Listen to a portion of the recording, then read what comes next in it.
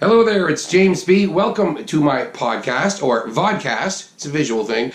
Richard Crouse is my special guest. He'll be up in just a bit. If you're watching this on Facebook, you'll probably want to go to YouTube or jaymzbee.ca. You could see the entire interview with Richard Crouse. He's written books, he's been on TV a whole bunch, he has thrown great parties, Oscar parties. He knows everything about movies. He always says, I watch bad movies so you don't have to. And I love his taste in film, so it's going to be exciting to talk to him. But first, I'm going to give you some listings of what's happening in the Toronto area, and I want to thank my sponsors. I want to thank barberfinancial.com. Captain Paul Barber is a very smart man. He even once came up with an idea for a rideshare program that could be on an app. And it was 8 years before Uber, and everyone said, oh, you're crazy, I don't think that's going to work. And sorry, Paul, I was one of those people. Oops, I'm wrong. He's a great guy. He's smart. He's honest. He's such a nice guy. He makes Jimmy Stewart look like a bully. So if you want to talk to a nice man about finances, if you need help with your business or private, call Captain Paul. Paul Barber at barberfinancial.com. Also, I really want to thank Barbarian Steakhouse. It's so delicious in there. I always talk about their food. They sponsor the show, and I want you to know they have great desserts. Try the House of Chocolate. It's really good. And of course, thank you to my Patreon friends. I know who you are, and I will invite you to parties. I will invite you to special events. Membership has its privileges. Please, if you want to donate $5, $10, $20 a month, whatever you can do, I really appreciate it, and a lot of people do, so thanks to all of you. I know who you are. And then, let's move on for a moment. We're going to go right into Hugh's room because there's so much going on. Jane Sibrey is there tonight and tomorrow. She is so lovely, great composer, beautiful angelic voice, and just a beautiful human being. She'll be there tonight and tomorrow off of a tour. She's been in North America and Australia. She'll be great. On Sunday, there's a woman from Australia. Speaking of that, Ali Hughes is going to be singing Leonard Cohen songs on Sunday. And Dr. Mike Daly on Monday is doing a lecture about the Beatles. It's a lecture and a concert, and he is a smarty pants. And after him on Tuesday, Garrett Mason, the son of Dutch Mason. He'll be there. Wednesday, David Rotundo with his harmonica and his band. And then on Thursday, June 6th, the 50th anniversary of Stink. Remember Mainline? It's crazy. I can't believe it's that old, that record. Anyway, Mike McKenna will be there. And Mendelssohn Joe won't. He's painting up north. But they're going to be doing songs from Stink. That's a really cool idea. All the listings at hughesroom.com. It's a pretty bluesy week next week. Should be interesting. Lots going on at Jazz Bistro, as always. Tonight, Don Thompson, Red Schwager, Neil Swainson, Terry Clark. What? Those are four of the most famous jazz people in Canada. And they're all there at Jazz Bistro. Get tickets in advance. Get down there early. It's going to sell out, for sure. Sunday, Cold Jack is on Saturday, and Sunday, Angela Tironi has a bunch of students doing some a cappella stuff. It's called Jazz and Modern Music Ensemble. I'm a fan of Angela. She knows what she's doing when she's teaching kids, and she's got a lovely voice herself. So that should be really cool. Also, two Stephanies this week, Stephanie Trick and Stephanie Martin. Now, Stephanie Trick plays with Paolo Alderighi, and I don't know Paolo, but I sure know Stephanie. She is a wicked piano player. Dick Hyman is a huge fan of her stride playing. There's going to be four hands on one piano, and it's going to be brilliant. So you might want to get tickets for that too.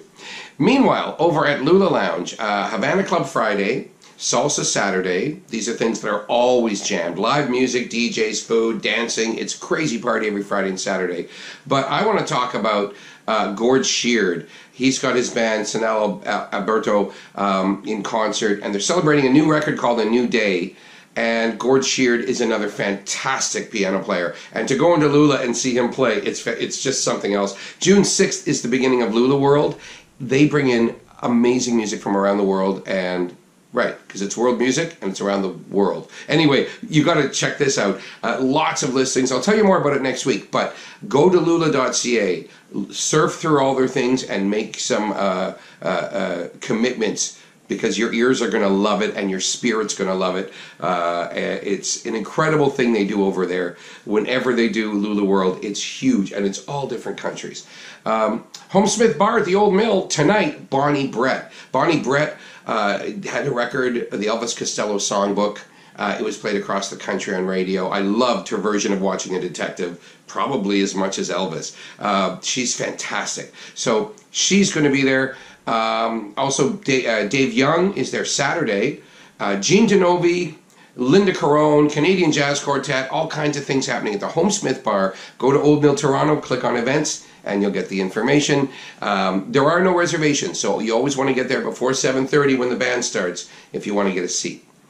Don't forget the Rex, therex.ca, more than a dozen bands in the next week as always. Raul Beneja, Mike Murley, Brigham Phillips, Kalia Remu, the Jive Bombers, they're all playing there in the next week. All right? Now, Richard Crouse.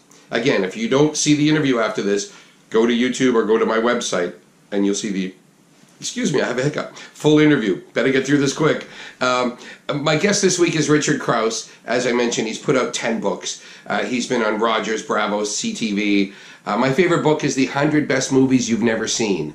I'd actually seen a bunch of them, but then I found a bunch I'd never seen, and I love his taste. So we're going to talk to him right now about movies. Here we go, Richard Crouse.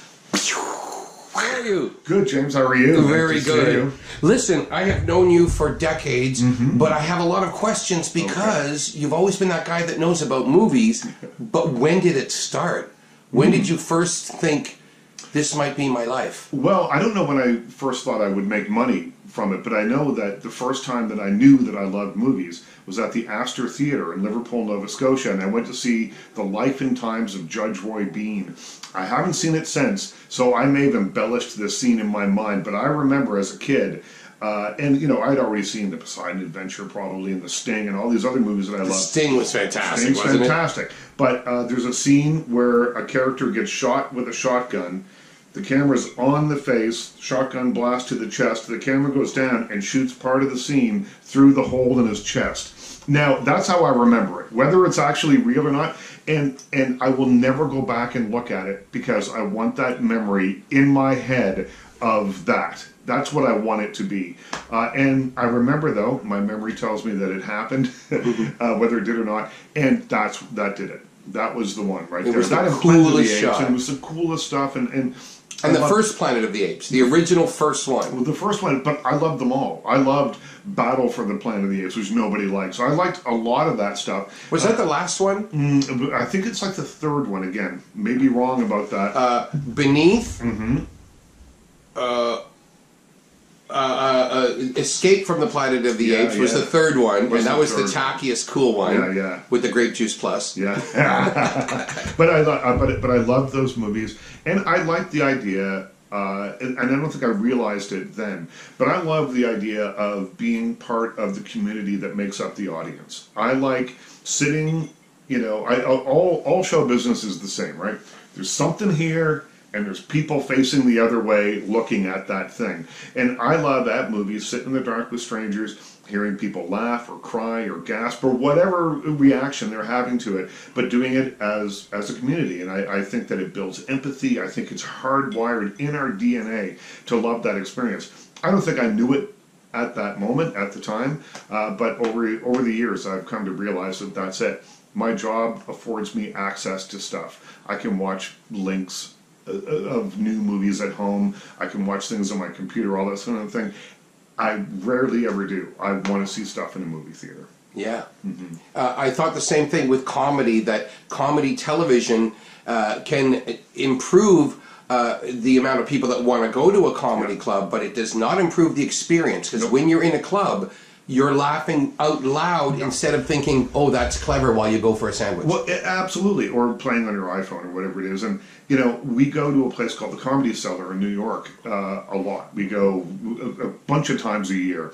And the thing I love about that place, and I will be so sad when it is gentrified out of existence, like Bleecker Bob's around the corner, the great record store that was there forever, and a few other things on McDougal Street. But this place is cramped. The ceiling's only about this high.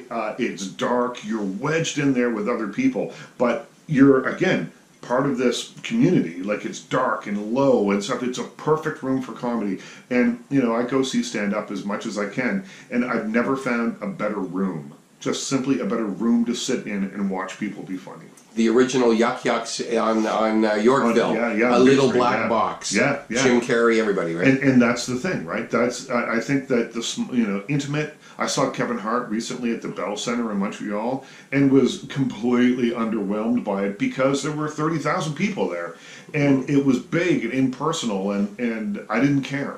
Yeah. I found myself not caring. I'm sure he's hilarious in a club, but not so much live. When you're in a theater watching a film, what for you is an ideal-sized theater? Do you have a favorite theater in Toronto these days? Well, it depends on what it is. If it's something like it, I often, there's a million kinds of movies, but movies that you'll hear me say often, like, see this as large and as loud as you can, something like Dunkirk or something like that, that requires IMAX. And IMAX is a great experience for movies that will that are meant to be epic, big scale things that you were supposed to be immersed in. So IMAX for that kind of thing. But I love the Varsity. I've been going to the Varsity forever. I miss the Uptown. There's all these theaters that are gone now, but I live 4 seconds away from the Varsity. So the great thing is, when I have my 10 a.m. screenings, when I have to see stuff in advance, I can leave the house, go get a coffee about 5 minutes before the movie starts and still be there on time. I like that you have this saying about you'll see bad movies so other people don't have to. I watch bad movies so you don't have to. So what's your ratio? How many bad to mediocre to great movies do you see in a given year? I think I see about 400 movies a year. Whoa. And I mean, it's a little less now that I have the TV show, and I just simply don't have the amount of time. Doing a talk show eats up a lot of my time, but roughly around 400 movies. And I would say that the top 10% of those are amazing, and they're the super fun ones to write about because they're exciting and you have stuff to say about them. Then there's the bottom 10%, and again, those are super fun often to write about, and nobody sets out to make a bad movie, but sometimes it happens. And when it happens, I'm there to write about it. Then there's the 80% in the middle. And those are the tricky ones because they're not necessarily bad movies, but they are not exceptional. They don't have things. They're the kind of movie that when you're watching trailers, remember when you go to the movies, they play 3 or 4 trailers, and then you watch a movie, and afterwards you're trying to remember what trailers you saw beforehand. It's because they're probably not exceptional. And that's what a lot of these movies, I always think, this 80% of films, will I remember anything about this in a week? If I didn't have to write about this, would it actually have, touched me or affected me in some way? And often the answer is no. And those are tough to write about because you still have to write about them entertainingly, have something to say about them, but, Now, you won't go out to justice a movie. I notice you try to find a few redeeming qualities. Yeah, listen, I make things. I've written a bunch of books. I've produced a lot of TV. Yeah. 10 books. I've produced a lot of TV. I've worked behind the scenes on a lot of things. And I've never set out to make anything awful. I always try and do the best job, and I assume that everyone else does the same thing. Yeah. And so my reviews are never personal. My reviews are never about the actor or the director. It's about the work that we see. I often think of myself more or less as kind of like a consumer advocate. If you're going to spend $50 with popcorn for 2 people to go see the movie, you want to know what you're in store for. Yeah. And if the movie's not good, I will let you know. But it's never personal. It's cool because when you do that, you're actually helping people make decisions not based on your opinion per se. You will give somebody a good idea. Yeah, you want to talk for more than yourself. You're not asking for only because I follow your advice and I don't see bad movies. Well, I think it's a bit of that. I mean, people that have been reading me for years. I mean, I don't know how many reviews I've written. It might be 10,000 by now. I have no idea. It's a lot, thousands of them. And so over time, if you do read them every week, you will know what I'm predisposed to like or not like. So, that creeps in there. But we all have likes and dislikes. No matter what you do, if you write about cars, sometimes people like cars that go really super fast and are loud, and some people don't. Some people prefer a slow, calmer ride. Yeah. You can tell what my preferences are if you follow me over time. Yeah. How about the book, The 100 Best Movies You've Never Seen? That to me is a go-to book. If someone buys one of your books first, I'd say buy that one. Yeah, I like that one. Are there a couple of movies that you can share right now with people watching that they probably don't know that they really should? Well, absolutely. I mean, when I made up the list, there's two of those books. There's the 100 Best Movies, and then there's the Son of the 100 Best Movies You've Never Seen. That's right. And I like those books. I thought they were fun to write. I made up a list, not exactly off the top of my head, but almost, of about 400 movies that I wanted to include in these books.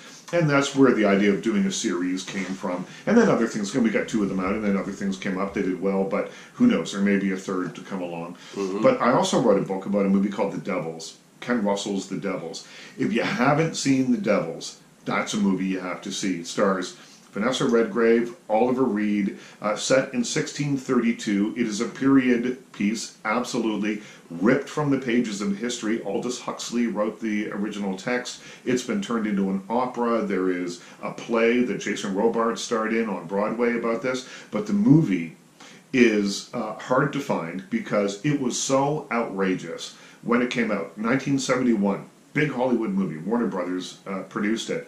And it was just at the time when the whole studio system was starting to shift and change a little bit, and they were desperate. The studios were making these big musicals. Nobody cared about those. Easy Rider comes along and upends everything. So they looked for young directors. Ken Russell was 40 years old, which in Hollywood at the time was considered young, and so he was brash, and he had made, movies like Women in Love and that sort of thing. So they hire him. Thing is, he shot it in England, and as he told me, the boys from Burbank had no idea what I was doing until they showed up, and they showed up on the day that he was singing or shooting a segment called The Rape of Christ, which is naked nuns in a church, and it's still... That was shot in 1971. Watch it today, it will still throw your head back. It will still curl your hair. But it's really a movie written from the point of view and directed from the point of view of a guy who was a staunch Catholic. He converted to Catholicism, and he was making a movie that was essentially about the questions he had with his own faith. It's a deeply religious movie, but there are naked nuns, and it blows people's minds, and it was censored everywhere. The Warner Brothers guys showed up on the day with the naked nuns and kind of shut things down, and they had to make some changes, but Ken Russell was absolutely steadfast in his vision for that, and as a result, not a lot of people have seen it. If you have never seen The Devils, find it and watch it and prepare to have your mind absolutely blown. That reminds me of Alejandro Jodorowsky, The Holy Mountain. Totally, The Holy Mountain and El Topo. But again, these were all made in and around the same time. We're talking a span of about 5 years when I think people were a little bit more keen to go out and see cinema that really challenged them. El Topo remains a challenging film. The Holy Mountain is a really challenging movie to this day. The Devils will still blow your mind, even though it's Oliver Reed, at the time probably the biggest British movie star there was. Vanessa Redgrave. I mean, these are big time actors in a movie that will still blow your mind. And imagine today it would be like having, I don't know, like two giant stars in a movie that is so transgressive that it would be censored everywhere that it George Clooney and Marilyn Streep. Yeah, totally. Right? Something like that. Imagine that. It just simply wouldn't happen. I didn't say James Franco and Cameron did for something else. So your upbringing, you were Liverpool, Nova Scotia. You had a brother who was into music. Yeah. My brother was older than me. He was 8 years older than me. So he was kind of my beacon all the way through. I was born in '63, so by the time the end of the '60s came around, I was listening to music, hanging out with him, but I was indiscriminate. I liked the K-Tel records just as much as I liked Sgt. Pepper. Right. But I loved music, and I just and played it all the time. My dad owned a furniture store, and we lived on top of it. We lived in a building. I grew up in a house that it's been modified over the years many times, but there was a time when Liverpool was thought of as possibly being the next big seaport down there.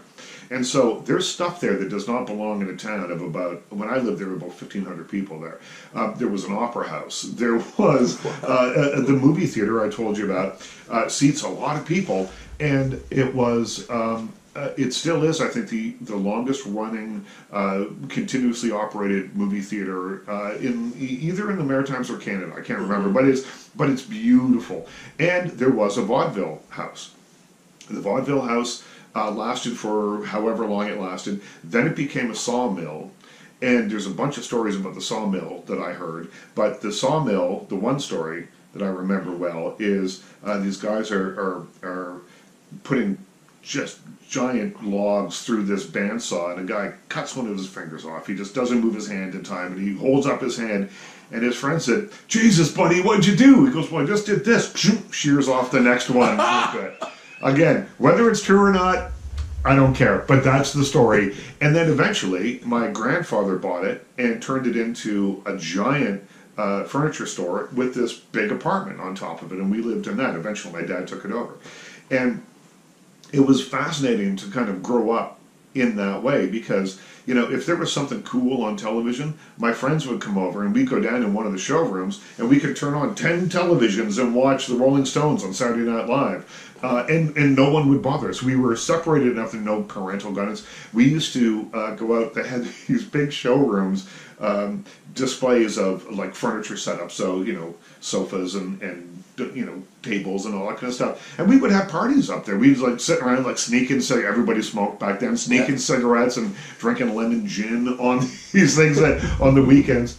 And it was a really crazy place to grow up. And in this big warehouse that was in the back, where I imagine the bulk of the vaudeville theater had once been, we used to tear away at the walls, and it was just sort of old plywood and whatever was on it. You tear away at it, and you would find posters under there for, you know, W.C. Fields or something, or Cecil the Dancing Monkey or something, you know, like whatever. But you would find these posters from, you know, a long ago. Wow, amazing. When did you decide you had to move? Was this? Oh, when I was about 3 years old. I mean, I always knew that in Nova Scotia was great. And the town I grew up in, I think, probably did me a whole lot of favors in terms of, you know, socializing me and, you know, I don't know, you know, I'm a polite guy. I don't know. I think also gratitude. Yeah. When you come from a small town, everything bigger than that, you're grateful for new experiences. Yeah, and so, but this was very small. I mean, it was a beautiful town, but it was a very, very small place. And I always had my eyes on other stuff. My mother was American, and so we used to go back often to visit her father in Boston. My aunts and uncle, I had an Aunt Helen and Uncle Ed who used to show up every year with a car bigger than the house we were living in, a Cadillac, a new one every single year. You know, this was sort of, you know, the era of like American exceptionalism, right? Yeah, everything had to be big and, you know, like, and they just seemed so impossibly kind of exotic to me. And so I kind of grew up, you know, living between these two worlds, this small kind of modest Nova Scotia, Canadian, humble upbringing. And then, you know, the slightly flashier American side of my family. My grandfather was a musician. He was a jazz trumpet player. Lived in New York in the 1920s and 30s. Eventually moved to Boston and played with everybody. And did you drive to Boston when you were visiting there? Yeah, sometimes. Yeah. It wasn't hard to do. Yeah, it wasn't hard to do. And down there, you know, in those days, because they have what they call now the new highway. The new highway is probably 40 years old, but people still call it the new highway. Right. Before the new highway were shore roads that went like this, and it would take you 3 hours to drive what might have been, if it was straight, an hour's drive. So the idea of driving for 5 or 6 hours, that's just kind of what you did. If you wanted to get places, you kind of had to do that. So the idea of driving to Boston was easy. That was easy stuff. Yeah. And then did you finally move out after graduating? Is that when you... I did. I left weeks after I graduated. I knew, my mother was very ill the whole time I was growing up. And she... You used to say your dad was a salesman and your mom had cancer. That's right. Yeah, that's right. And people would say, "What do your parents do?" And I'd say, "Well, my dad runs a furniture store, and my mother has cancer," because she was ill the entire time I was growing up. And she'd be in remission sometimes, but the treatment back then was barbaric. Having gone through it now myself, It was bad enough when I was getting chemo and doing all that stuff 5 or 6 years ago, let alone what it must have been like 40 years ago for her, and it was tough. I mean, she was very young when she died, so she passed away, and I moved away shortly afterwards, and never looked back. I mean, I came to Toronto. I'd worked in a clothing store, Max Harding's clothing store, no longer there. He was very nice to me, though. The people were very nice to me. And I had saved up, a silly little amount of money, $120 or something. And I came to Toronto. My brother was living here. My brother and his friends. What year was that? Probably like 1980. Yep. Yeah, 81 maybe, possibly. So we're both born the same year, and we both got here in 1980 from small towns. Yeah, That's very strange. Toronto got a lot more fun. My mom also died of cancer, so we're on a roll here. Yeah. Well, and so we get there, and my brother and his friends and I go out. I'm the only one that has any money. My brother's going to school up here. I've got the $120 that's supposed to get me set up. I had a place to live, but still. We went to Frankfurters on College Street, right, College and Yonge. Had pizzas and whatever there. Then went to the El Macabo and watched B.B. Gabor play, which absolutely blew my mind, because again, the Rolling Stones had just played there, in the recent past, 3 or 4 years before then, right? And I had always heard of this place. It was legendary. I was too young to be there, but I looked old enough. I got in, and we saw B.B. Gabor, and I loved that record with Net Yet Soviet on it, and Moscow Drug Club and all that stuff. So you would have been 18, 1 year underage. Yep. And B.B. Gabor was amazing, and I still remember.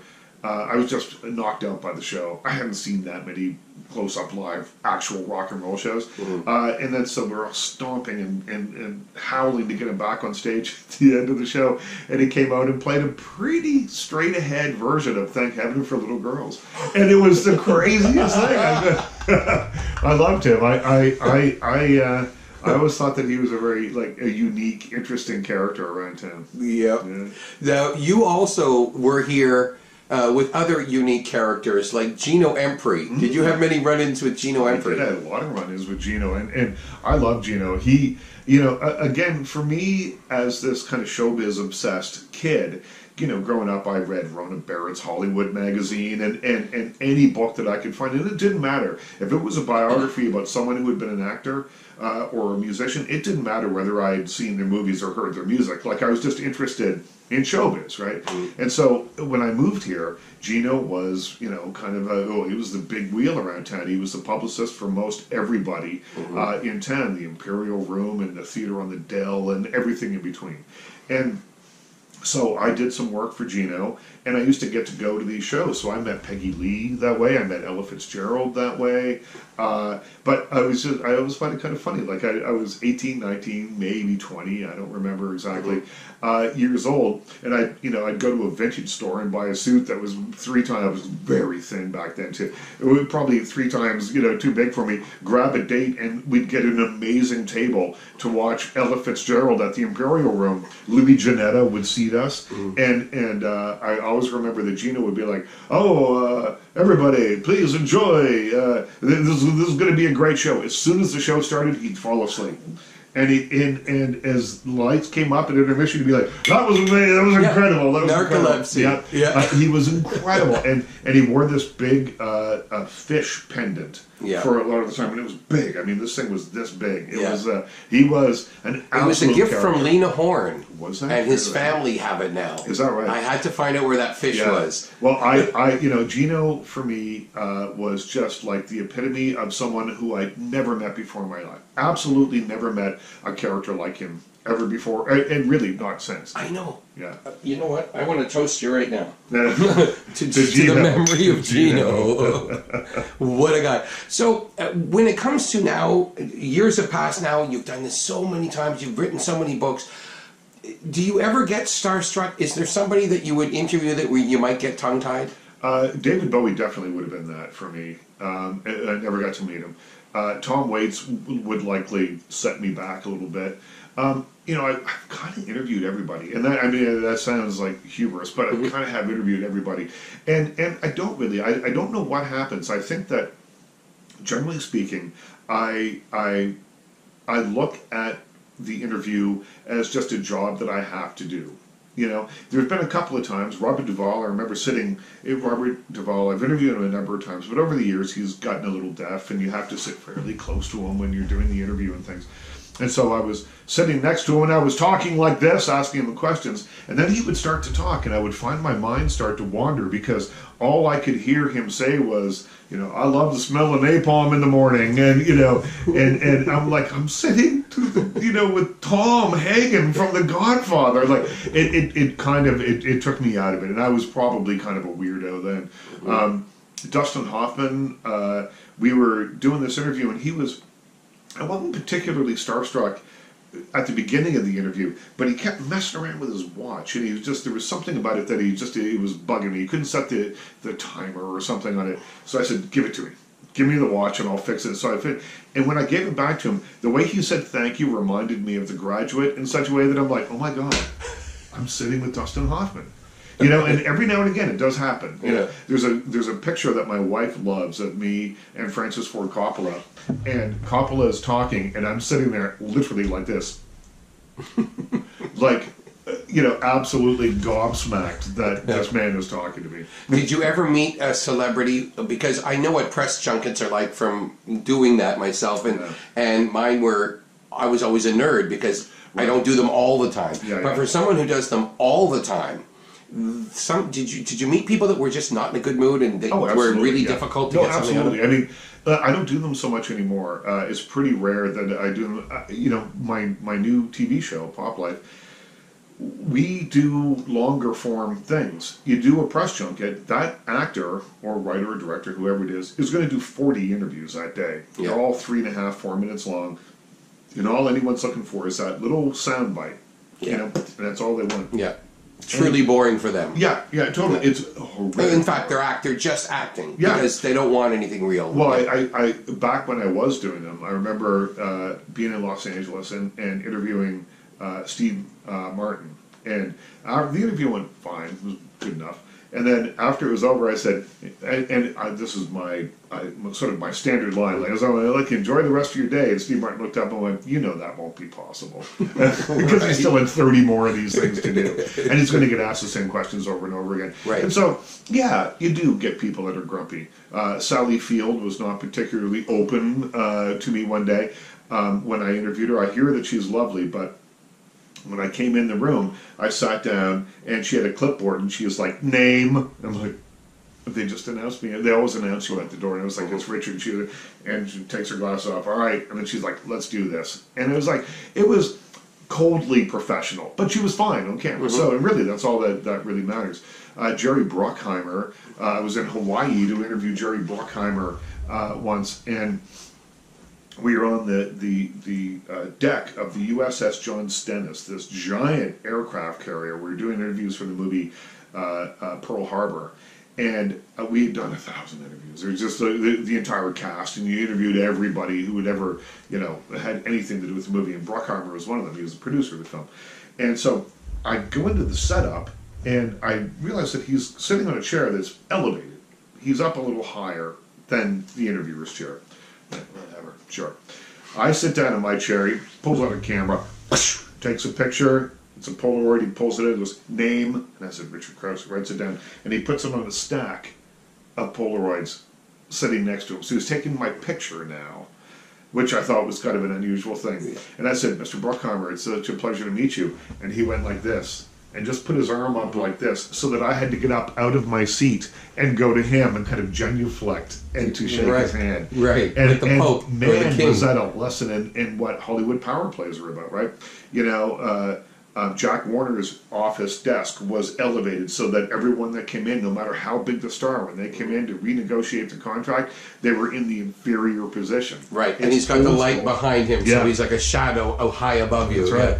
You know, so yeah, you know, sometimes I had this idea kicking around in my head for a long time to write a book called like Lessons That I Accidentally Learned from the Rich and Famous, and it would take experiences like that and then sort of tease a moral out of them or a life lesson of some sort. And I know that within that Jerry Bruckheimer story somewhere is a great life lesson. I'm still working on what it is. Still working on it. So you did TVO and Rogers and Bravo and CTV, and I'm wondering with the new show, how did that come about? I mean, it seems like a natural evolution. Yeah, I'd always wanted to do something like this. I mean, I've reviewed. I used to write about music years ago, and then the reviewing films on television did really well for me, and I did that for 20 years and continued to do, or 25 years or something, a long time. But I wanted to do something else. I mean, my books were all like a little bit different. They weren't all about movies or all about music or whatever. They were various topics, and I wanted to try something else. And the new show, Pop Life, is a talk show where I wanted it to be fun but not frivolous. We don't play games. We don't, we have conversations. I imagined in the initial stages of it that it was kind of like a podcast with pictures. But it's network television, so it's formatted to a certain extent. So we had to figure out a format, which was a feature interview, a panel, and then a thing called Last Call, where I just look in the camera and tell a story that's based on what we just talked about. And the thing that I didn't want to do on it is ever say, "Now let's have a look at a clip." No clips. I want people to come in and tell stories. It's not promotional. When we do these interviews, we have shot several that have turned into kind of promotional vehicles for whatever that person is working on then. And generally speaking, we don't use that stuff because I want to give people, we'll mention you got a new book out or a new record or movie or whatever, but I want people to be interested in the person that I'm talking to and then seek out what it is that they do. Yep. And so, whether it's Fran Lebowitz or Josh Groban, I approach the interviews from exactly the same point of view. These are interesting people that are going to have fascinating stories. These are interesting people that have lived a life I haven't led, Fran Lebowitz and Andy Warhol were friends. Tell me about that. Josh Groban, I want to find out what it's like when you write a song. You write songs on his iPhone, sort of writes the lyrics. And then, a month or two later, you're doing a concert in Central Park, and 50,000 people are singing along to those words that you wrote on your iPhone a couple of months before. I want to know what that feels like. I want to know those kind of stories that are from people's experience that I haven't had and that most of the people watching have never had. That's right. And the fact that you're not jaded, you come across as a natural guy, makes people comfortable. Everything I've seen from you, people are comfortable to just talk to you. I think so. People get comfortable. I mean, it's set in a bar, which is the other part of this. What we decided early on was that I didn't want to do a desk. I didn't want to have the thing. I didn't want it to look like everything else. And we had a meeting, and it came out at one meeting where we said something like, where do you have the best conversations? And I said, well, I was a bartender for a billion years, and I've had some of the best conversations I've ever had over a drink in a bar. And they're like, well, let's build you a bar. So they built me a giant bar, which honestly is nicer than a lot of the real bars that I've worked in. That's right. And cheers, because here you are in a beautiful bar. I know, right? Thanks to the miracle of green screen and J.J. Brown. So the show is happening now. What is the next? Is there a next thing in your head? Have you imagined writing a film or? No, I like going to the movies. I don't want to write them. I don't really want to read your screenplay. I don't want to watch an unfinished cut of your movie. I like going to the theater and seeing something that is finished. Yeah. And frankly, I get approached all the time. Read my screenplay, do all this stuff. I'm not sure that I have a lot to offer in that way. that's not what I do. I do a very specific thing. I watch something that's done and then comment on it. Yeah. But there'll be other things. I've got a few ideas for books that are sort of swimming around. I love the idea of exploring more. I have a podcast. I do radio as well. I've got a podcast and all that stuff. But I want to do something more there. I want to always find a way to imbue whatever it is that I'm doing with some kind of meaning, not only for me, but for the person that's watching it. Like, Pop Life, sure, we sit around in a bar and we drink wine and talk about people's lives. But I always like to think that there's something that comes out of it that could be useful to someone. Yep. And, we do a feature interview and then we tease a topic out of that and then we move it on over to the panel. And it could be about anything. We've discussed everything from what it's like to be a stand-up comedian to what it's like to work your way through life with mental illness, to everything. Some of the topics are really serious, some of them aren't, but in each and every show, I always think that there's something like sticky content that kind of hangs with you, and that's what I want. And moving forward, as I get older and things, I think it's kind of important, to kind of leave something interesting behind. Right, and these people are comfortable with you, and you're showing the normal humanity, the normalness of being a celebrity, which is different than the 3-minute puff piece that you used to have to do. Well, totally, and it takes a while often, when we do these, longer form interviews, the first 4 or 5 minutes, or even longer, they always say it takes 11 minutes to establish a connection with somebody when you're having a conversation, if you don't know them, and I don't know most of these people that come on the show. Yeah. And so we'll often banter and talk, and it takes a little while to knock them off their talking points. So, I hope that's an interesting text. That text just says, we're almost out of time. Oh, no. No, I'm kidding. I don't know what that means. It says, let's have a look at a clip. Yeah. Well, I did want to ask a parting thought here of something that has come out recently that you think people need to see.